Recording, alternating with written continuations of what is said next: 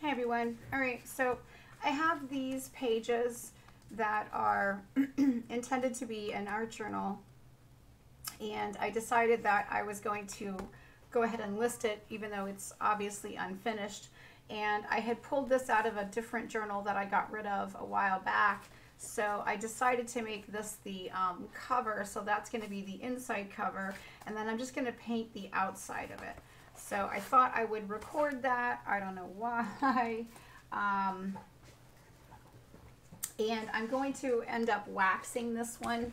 And to give you an idea of what that means, let me show you my current journal. I just finished waxing this one last week. So because I've waxed it, I have gone ahead and put a temporary cover over it, just because the wax has a tendency to pick up paint and dirt and stuff. Oh, I taped that in pretty well, didn't I? All right, so that's the back of it. And it's fully coated with a layer of beeswax, and it actually smells nice too. And then this is the front, which I showed a picture of, I think. I don't think I recorded painting it. But this is the front of it, just to give you a quick look at what the waxed, you know, how it looks. It's just yummy. I just love wax.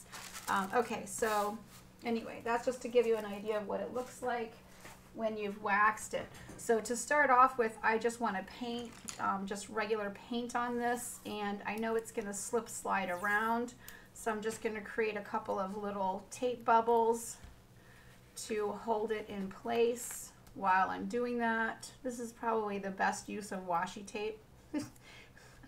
I've spent a lot of money over the years on washi tape to have it all just go bad anyway. So I'm not a fan of washi tape. All right, I have my favorite color right now, which is fluorescent red. I'm going to put quite a lot of that out.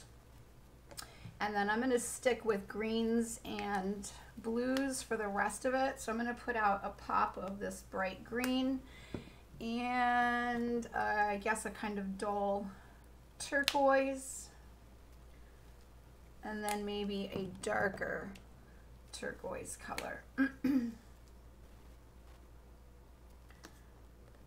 Maybe. If I can bang it down and get some of it out. There we go. And then I'm going to also, use white paint, which I didn't screw the lid on. Almost made a mess. And I'm just going to sit that over here and dip my brush into it periodically. So I'm going to use a nice medium to small sized flat. And I've lost my paint rag, so let me get a new one. Hang on.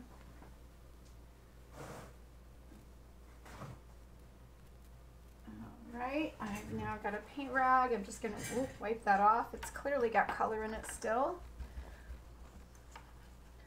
So that's a little better. It'll be enough.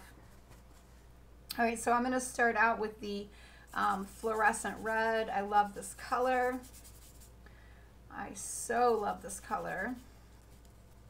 And I especially love this color when you add white into it. So I will do some of that. Isn't it just beautiful? All right, so I'm going to add some of the lighter turquoise color. It's a little bit more dull.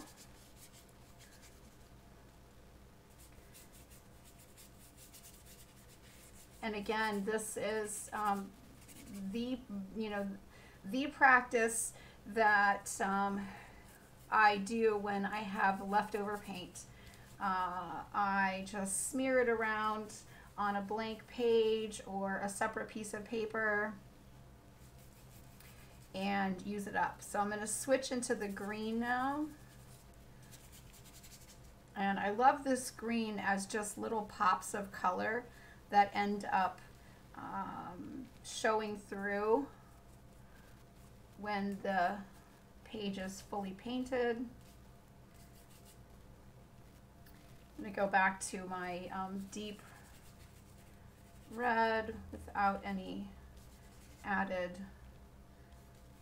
white to it. Again, another color that I really love seeing,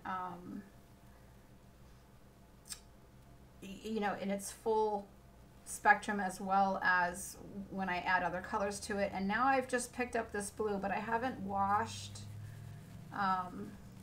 the brush out, so I'm going to get a tone of these colors. Some snobby people might say it is muddy. So now I'm going to actually actively mix the fluorescent into this color. Again, always using these same combination of colors and mixing them together. It gives you a really nice cohesive background to paint with. So I'm going to do the same thing now, but with the darker blue. I'm just going to take some of the darker blue and some of the fluorescent and mix them, and I should get, yep, a more purpley version of that color.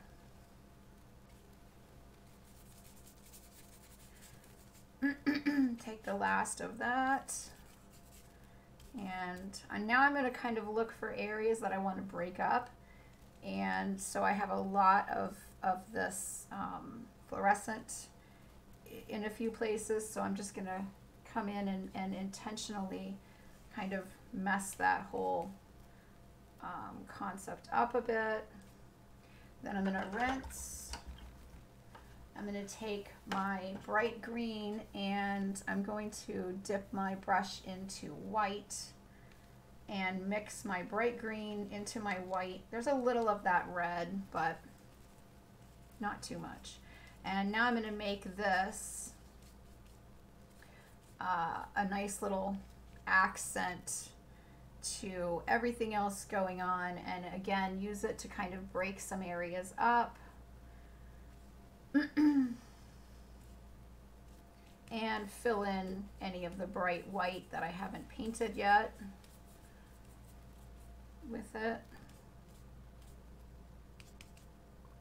And then I'm going to be painting a face on this, and I'm pretty sure it's going to go right here. So I'm going to take what I have left of this and sort of get an area where I can concentrate painting the face. That's the last of what I had, so I'm going to dip in just a little bit into white and just brighten some of that up. Okay, and then that is really all I'm going to do with the green. I'm going to rinse my brush now, try to rinse it a little better than I did before. And now I'm just going to take some white into the large chunk of this fluorescent red and get a really vibrant mid color out of it. And now I'm just going to kind of come in and just start getting rid of areas that I don't care for or that I kind of want to break up, letting this bright color sort of become the more dominant color here. And then I am going to add just a little bit of this over here. And I am going to try to break up a few of these areas where it looks like I've just made sort of singular brush strokes. And then over here again, I'm just going to, it's almost like I'm doing cleanup.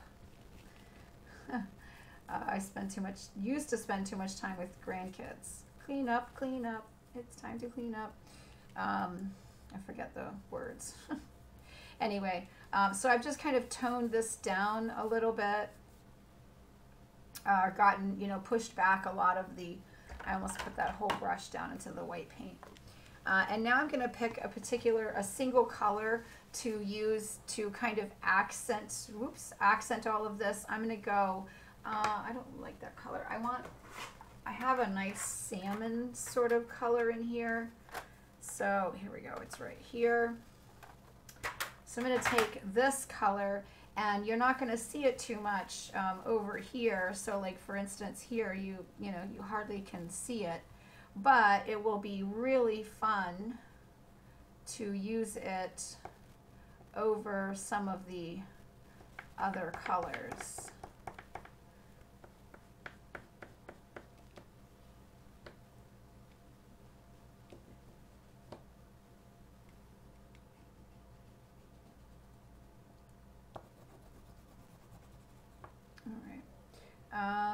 Let's see, and then I'm going to do these.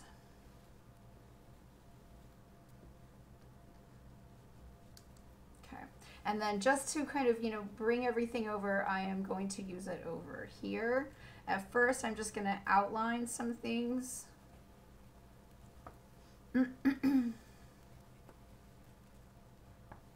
It's really nice to use a color like this because it blends in so well that it sort of looks like it sometimes disappears. So in essence, it makes what I'm doing even look like maybe it's more complicated than what I you know, originally did,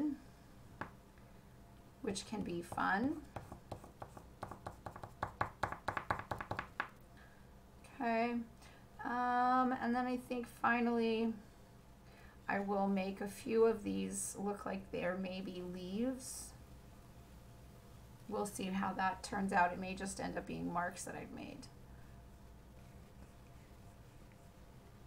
And then I'm just going to run it straight through with no real purpose.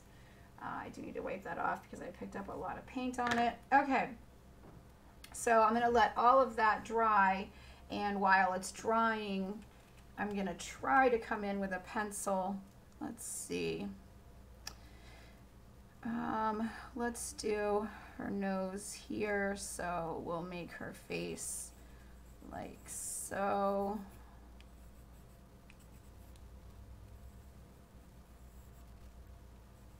I'm not doing any no measuring or guidelines or anything like that. I just want her to be really characteristic of my kind of messy, fun, sort of uncomplicated style or process.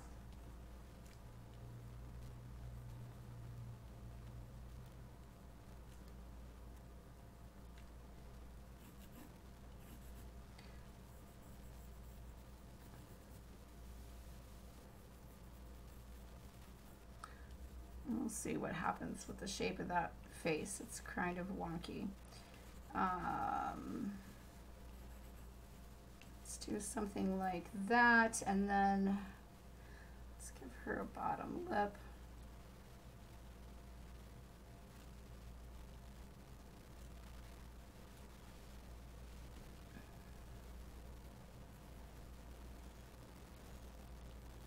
And let's give her, yeah, let's just give her big hair, period, and not worry about what else goes on there. Oops, I dug into the paper where right here where it's damp. All right, so I need to stop with the pencil. I'm just going to end up ruining the face. So I'm going to use, where is it? I have a peachy color here somewhere. Yeah, I've got a nice peachy color. I'm going to use that as my base color for the skin. And, oh, this is a watercolor brush. Don't ruin the watercolor brushes. Let's use this kind of worn out, beat up round here. And I'm just going to come in and start trying to carve this face a little here.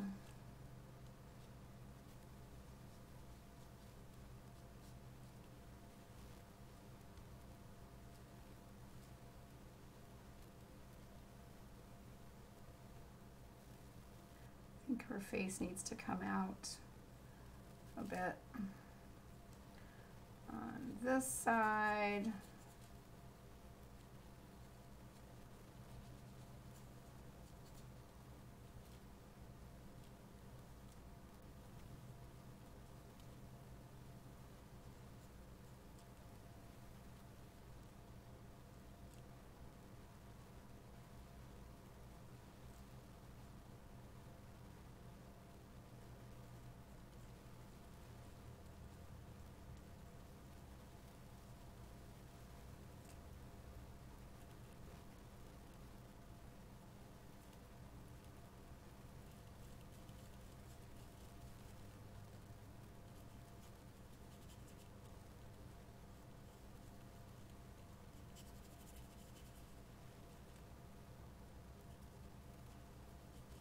And I'm just going to leave this, the rest of it,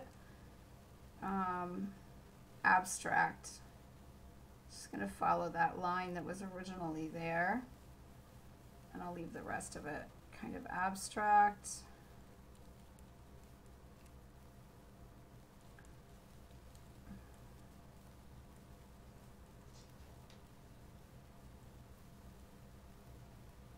Her mouth is off. A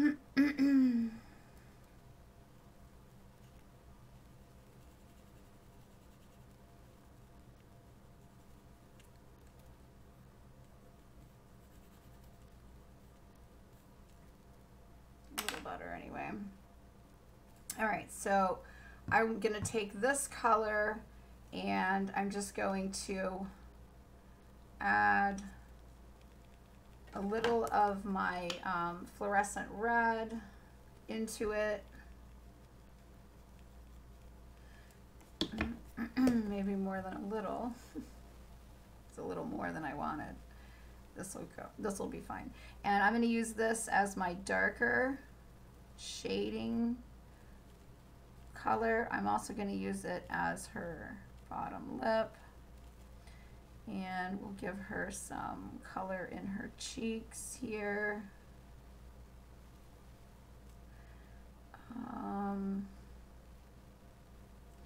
Use it to shade under her face.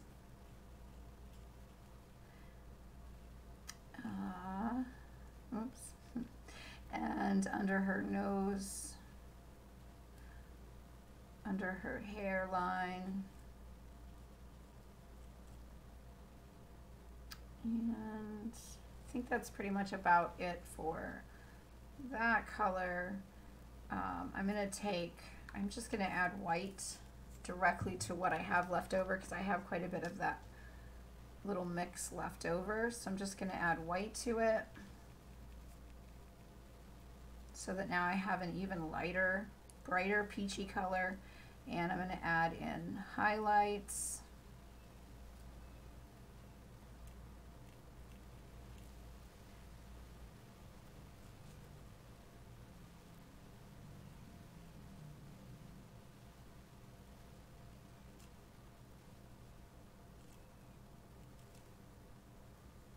Brush is super overloaded with paint because I mixed with it.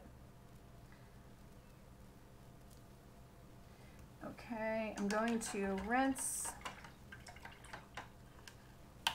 that brush out. I'm going to get a really small detail brush and I'm going to pick up some of this bright highlight color that I've mixed and I'm going to put in the whites of her eyes.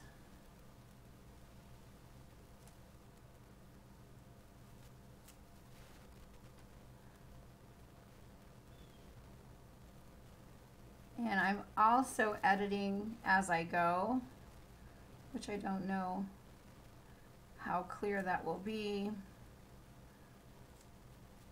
We'll see.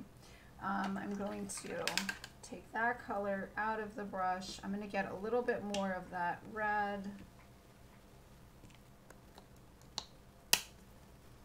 I'm going to pick this red up and try to build an upper lip.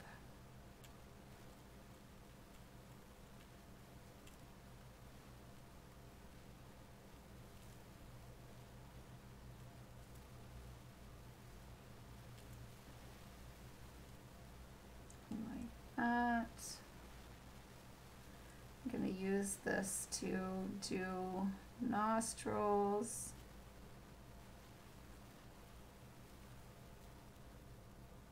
Again, editing as I go. I'm going to hit her upper lash line.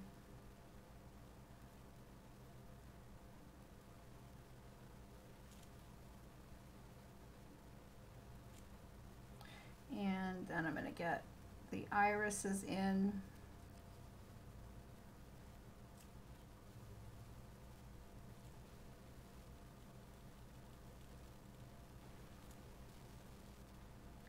this tiny little detail brush is probably not the best option,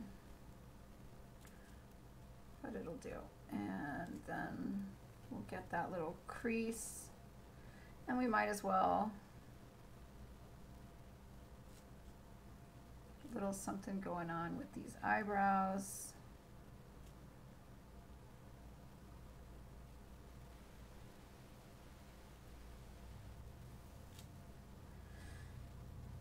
And I'm going to add some of this as a bit of a dark down here.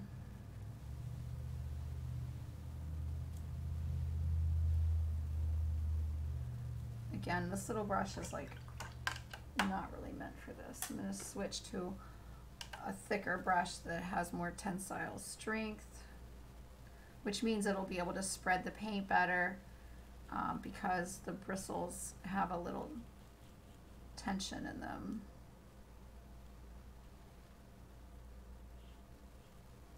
Again, still editing as I go.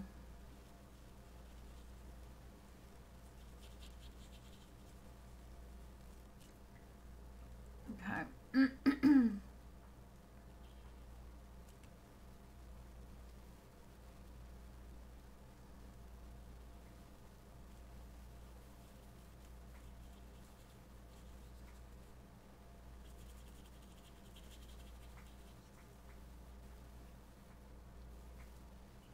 I'm just going to add a little bit of shadows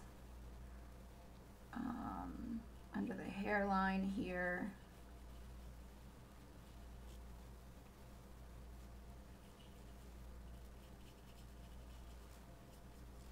And then a little bit of this just to sculpt the face a little bit.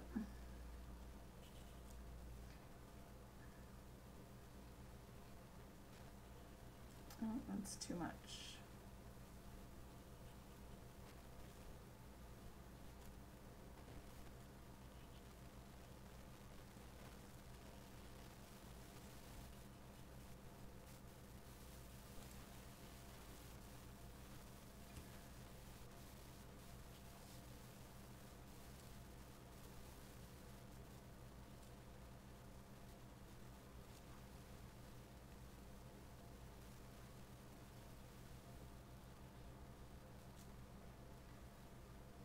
Okay, cool. All right.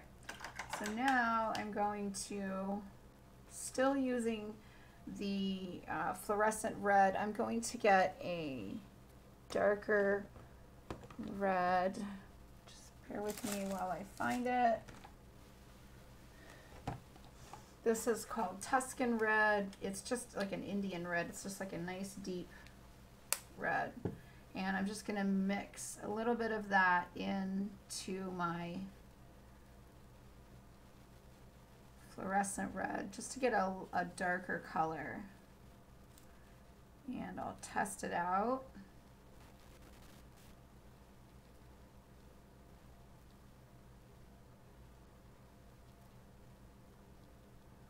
Till I am happy with it. I'm going to go back to that tiny little detail brush, take some of this dark.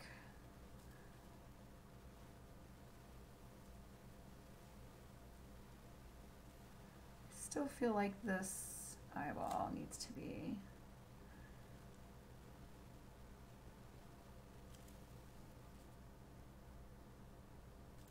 there you go. Now it's all quite wet. This is ultimately like painting alla prima. I'm going to get more of the fluorescent color. I'm just going to build out the structure of the eye.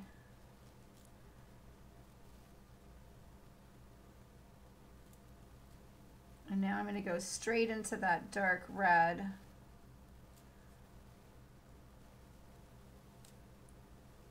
So with little to none of the fluorescent in it.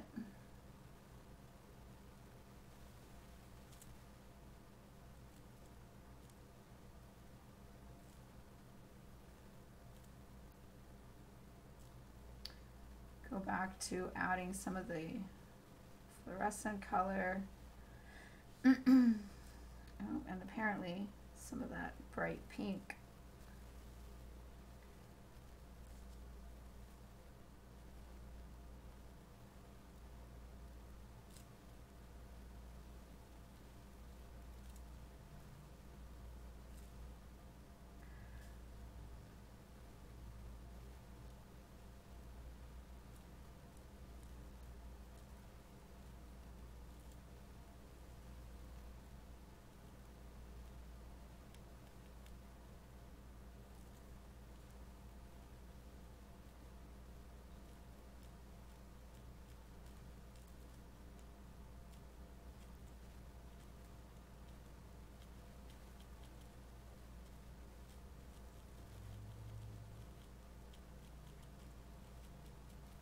And again, I find myself trying to shade with this little tiny detail brush. Okay, so I'm going to take this dark mix and add just a little bit of it into the eyebrows. And again, this is still the mix of the two colors. And then I'll go straight into the darker red and just put a few hints of the darker color out there. And then I'm going to really drastically darken up this outer corner.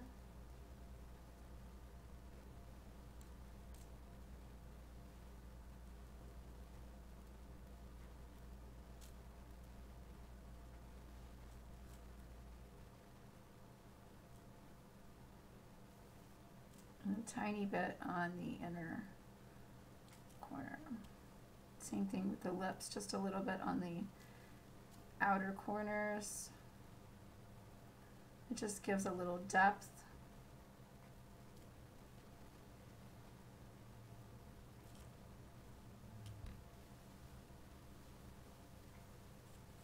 I'm just going to use my finger to just shade that in a little bit. There we go. And then finally, I'm just going to take my little detail brush, dip it into water, get a little bit of a slightly watered down mix, and just start playing a little bit with depth. I have to go quickly because it dries really fast when you add water to it.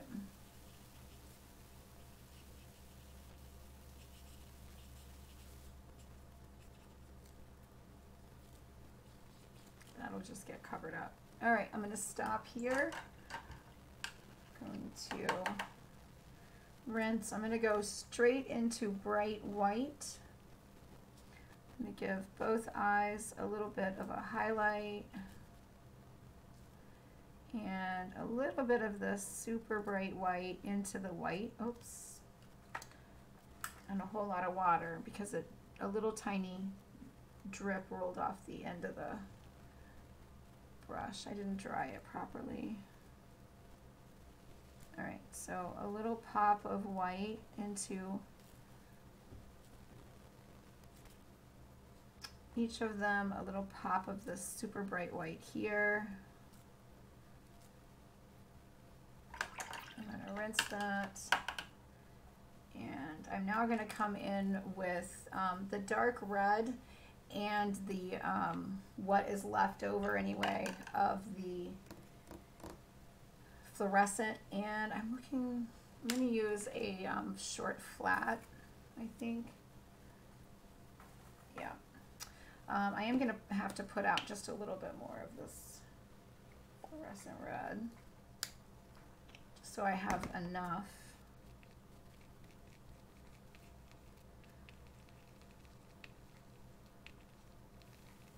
And I'm just going to paint her hair. I'm going to keep it nice and kind of messy.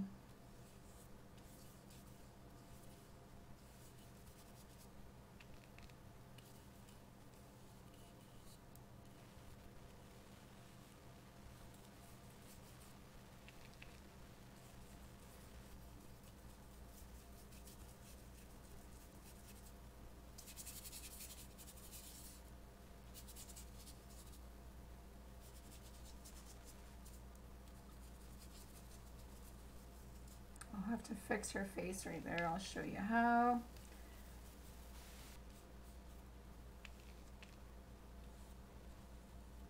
And then I'm just going to add a little bit more of the really dark red.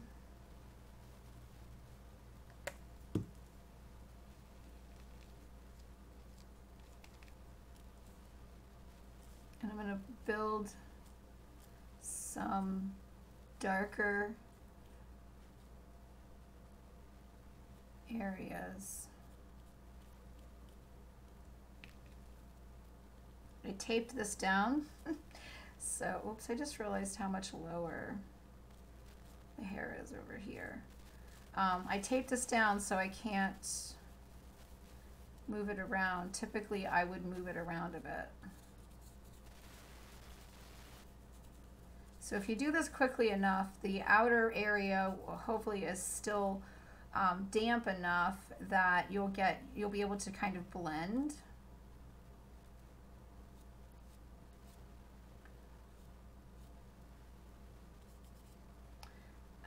If not, then you just go with it. I'm going to just fill it in a little, make it nice and dark.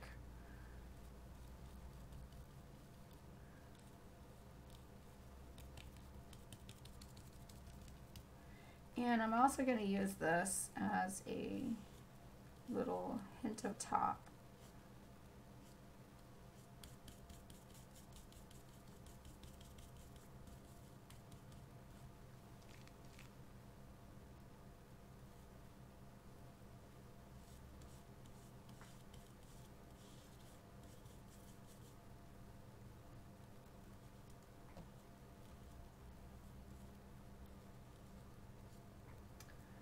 But I can't get it to slide. Not enough liquid. There we go. I'm actually going to bring it up, I think.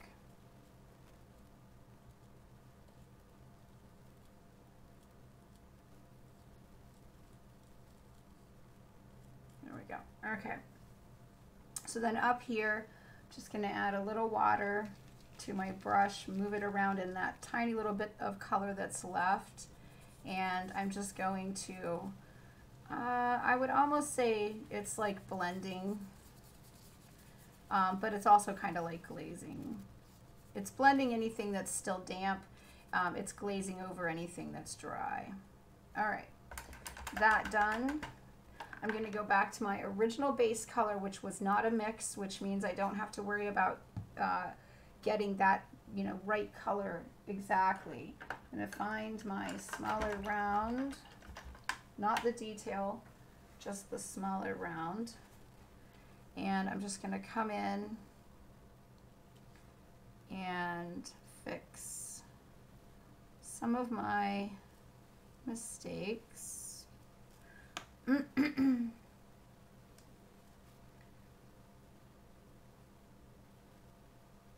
Not that it's necessarily all mistakes. Some of it's just cleaning up. It's just clean up, clean up, clean up. No.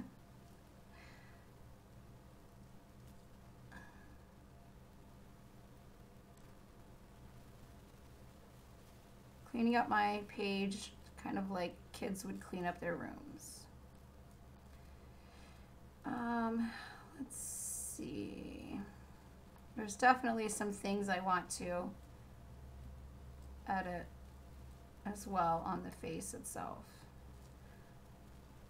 I like that little loop right there, so I'm going to keep it. Oops, I do want to take a little bit of this and just carve a teeny bit in to give her a hint of an upper eyelid.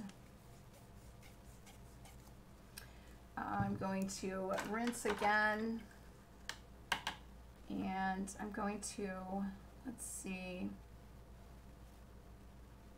I think I'll just use, I think I'm just going to use a little of this face color and a little of this dark red that I used for the hair. There we go. Nice, almost neutral looking shadow type of color here.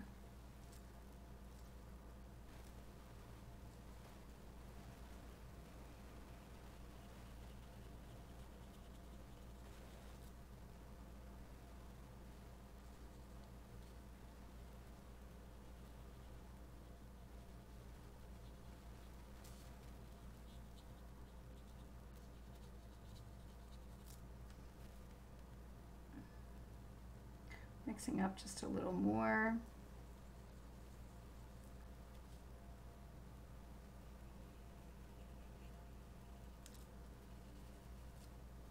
I have to keep adding water. It has to do with the temperature in the room, but it also has to do with this particular brush. This brush doesn't, it's just like a really super cheap, you know, you buy a whole pack for $5 or something, and it doesn't move paint very well. It's a terrible paintbrush, in other words, which is fine. Actually, it used to be a better paintbrush. It's just been so extensively used over the years. It's just old. And I'm going to soften that with just using water.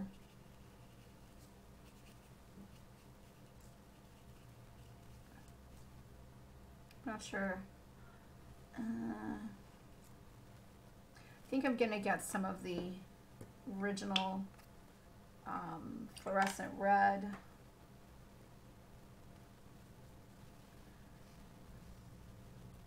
Just want to brighten this up a little bit.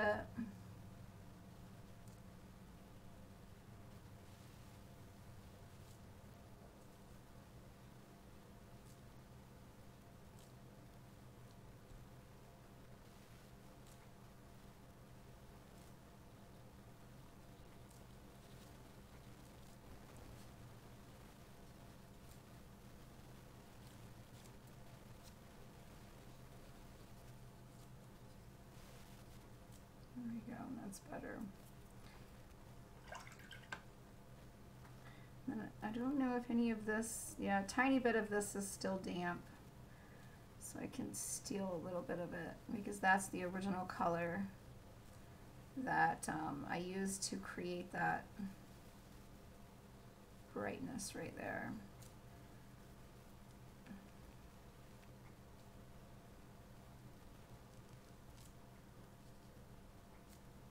And then I'll go straight into bright white, and I need a finer brush though. I'm going to go to the little tiny detail brush, straight into the bright white, and just create a little bit of highlights for her lips.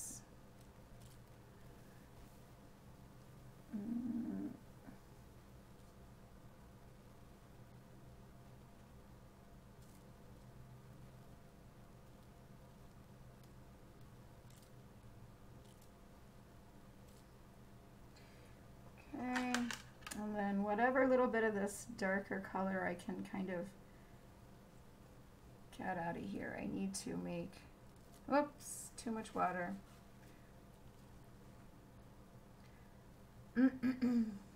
That always happens when I don't properly wipe my brush off after, especially a little brush, after I've dipped it down into the water jar.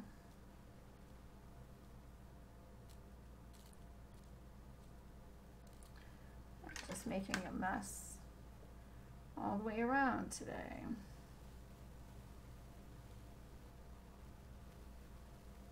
I've now gotten white on her lip. There we go.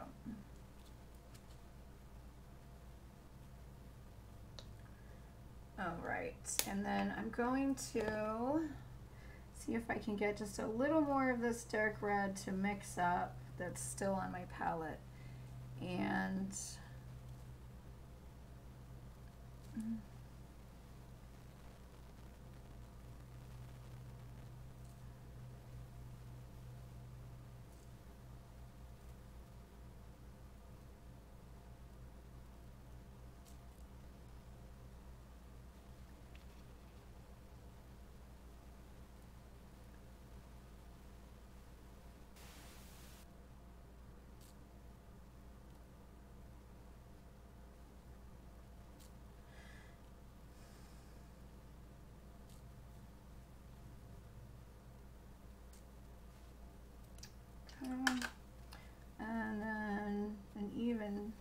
tinier amount.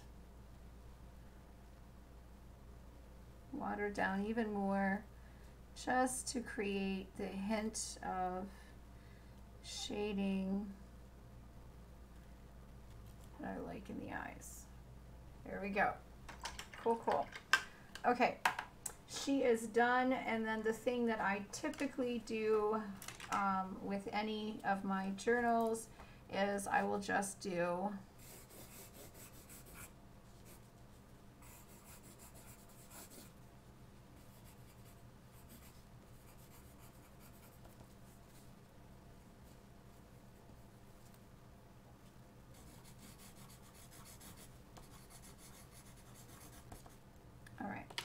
so signed, sealed, and delivered. No. I do need to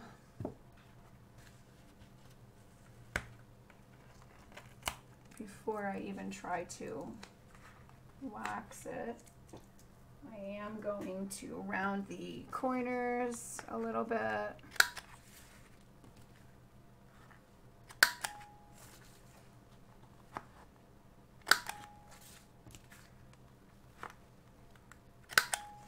I sometimes don't get it seated in there right. There we go. So it's wet still, so I can't really lay it down, but that'll be the cover.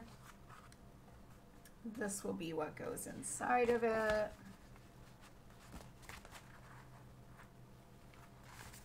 So it'll be like this. And once it's completely sealed, big chunk right there. Once it's completely sewn and everything, then I'll open it up halfway and I'll wax it. And the waxing process is really pretty simple. I just take beeswax, which I'll show you. This is my little hot pot. This is, that down in there is my beeswax. So I'll just turn my hot pot on, let it get all liquidy. And then I just take an old paint scraper. I scrape some of it out. I try to distribute, chunks of it all the way around it. Then I just take my heat gun and I move it around until I get a nice coating. I'm not going to videotape it, but if anyone wants to see that process, I just think it's boring. But if you guys would want to see that process, obviously not on this journal, but on another journal or page, I would be happy to record that. Just let me know. All right, thank you so much for watching. I hope this was interesting, or you at least enjoy it, or maybe it inspired you to make a cover for your own journal.